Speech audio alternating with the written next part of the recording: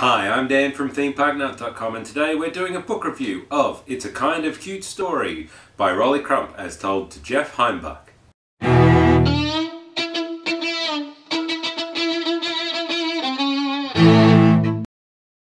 It's a Kind of Cute Story tells the life story, or part thereof, of Rolly Crump, one of the most unique and intriguing Imagineers from the early days of Imagineering. Rolly was a Disney animator first, before becoming a designer involved with several of the quintessential Disney attractions. Rolly was a Disney animator first, before becoming involved with several of the most influential Disney attractions design. The Enchanted Tiki Room, the Haunted Mansion, It's a Small World. He then worked in various capacities as an artist and a theme park consultant all around the world before returning to the Walt Disney Company when they were building the Epcot Center to work on the Land and the Wonders of Life pavilions. Rolly Crump has led an extraordinary life. In fact, some of the stories in this book you wouldn't believe if you didn't know that they were connected to the life of Rolly Crump. For Disney enthusiasts, there are some great little tidbits in this book. For example, there's a whole section on the Museum of Weird, the long rumoured precursor to the Haunted Mansion, in incredible detail, in detail that you won't find in any other book. Because these details were plucked directly out of Rolly Crump's mind.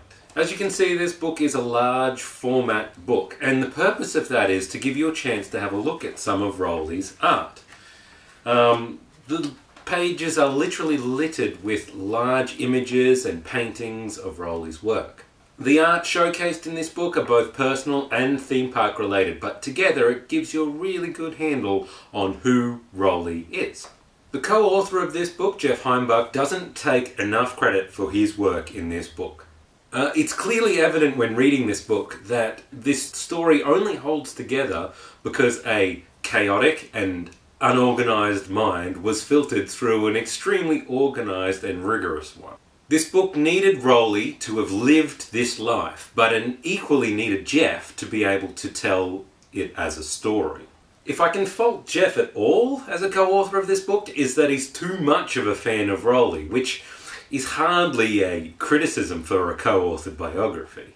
Now, I should say, if you're expecting this book to be a shiny, happy, pixie dust, how to be an Imagineer type story that's completely clean, Disney and G-rated, you're wrong. That is not what this book is, because that is not who Rolly Crump is. This book is warts and all, but it's far more interesting because of that. This is not the story of how to be an Imagineer either. Really, it's the story of how to be a slightly insane artist who occasionally does some incredible Imagineering. This book is tricky to read at times, and it's not a perfect book by any stretch of the imagination. But I think at least some of that was intentional. I think this truly is meant to reflect what Rolly Crump, as a great artist, thinks about his own life. I give It's a Kind of Cute Story 3.5 out of 5 nuts. Thanks for watching my review of It's a Kind of Cute Story. If you have any comments or questions, leave them in the section down below. If you want to check us out on Twitter, we are at ThemeParkNut, and our blog is ThemeParkNut.com. Don't forget to subscribe, and until next time, cheers.